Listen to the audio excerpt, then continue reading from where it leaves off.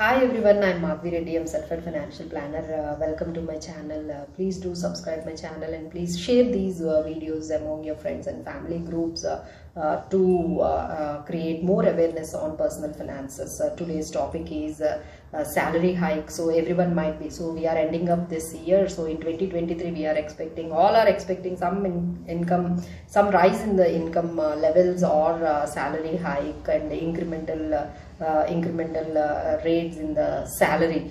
So but I wanted to tell you, whatever, even if it is 10%, 15% hike in the salary also may not give you any kind of happiness or joy, just because of your EMIs also have been equally already increased to that 10% to more than that. So let's start with an example. If your salary is 62,000, you got 10% of hike in the salary. Now it could be almost 62,000 plus 6,200, so almost it is 68,200 rupees.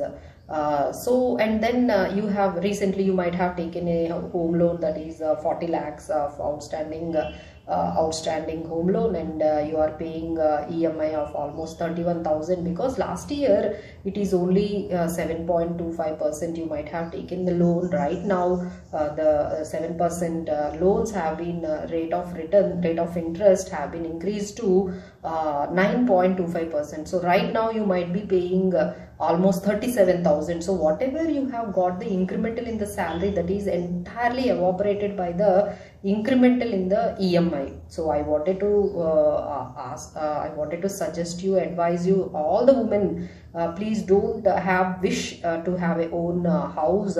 If you have own house at the cost of your higher education to your kids and the retirement planning. Let's say example, if you are having a salary of 60,000 per month and you are paying 40,000 EMI, so you have left with any amount to save for your retirement planning and for your kids higher education. Instead of that, if you can be in a rented house for 20,000, if you pay the rent 20,000 EMI, if you pay for 20 years, you can make 3 crore rupees.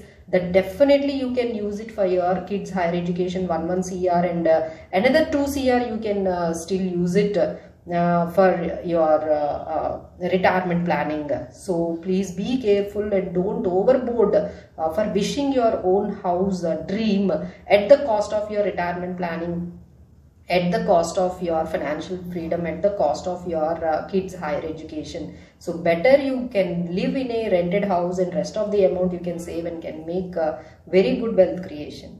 Thank you for